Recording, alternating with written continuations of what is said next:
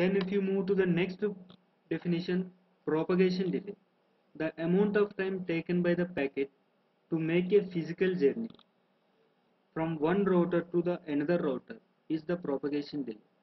Simply if you consider this example, how much time from here to here it is taking. This we are calling as a propagation delay. Okay, this we are taking as propagation delay. So for the propagation delay, as we know time and distance, how much time it is taking to travel certain amount of distance with this velocity, with this speed. So we have the formula that distance by velocity. So same way here also, how much distance it is going to be traveled and then with how much speed. As we know that time equal to distance by velocity, distance by speed.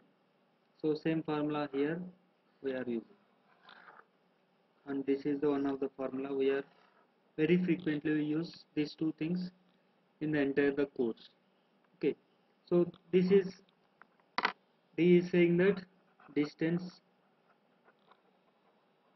and V is saying that velocity. Now this is about something about propagation delay. So let us see all these things together.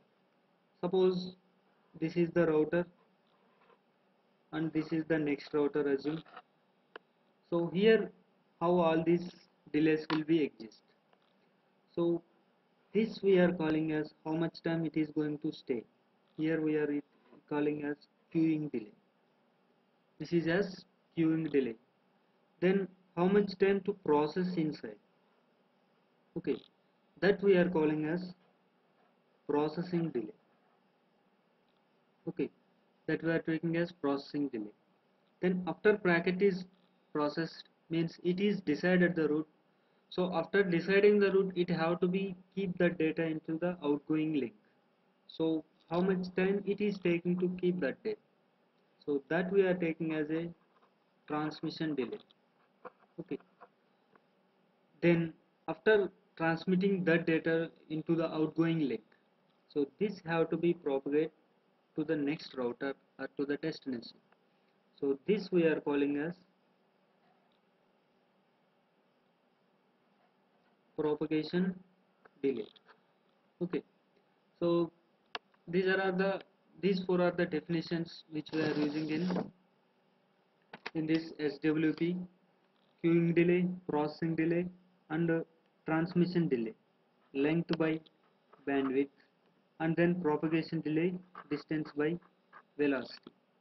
So these are all these four definitions we are going to use. These delays we are going to use in every concept in this remaining computer networks course. So this is something about all these delays. Then next we will see some errors, we will see some kind of different definitions we will see next. Then thank you.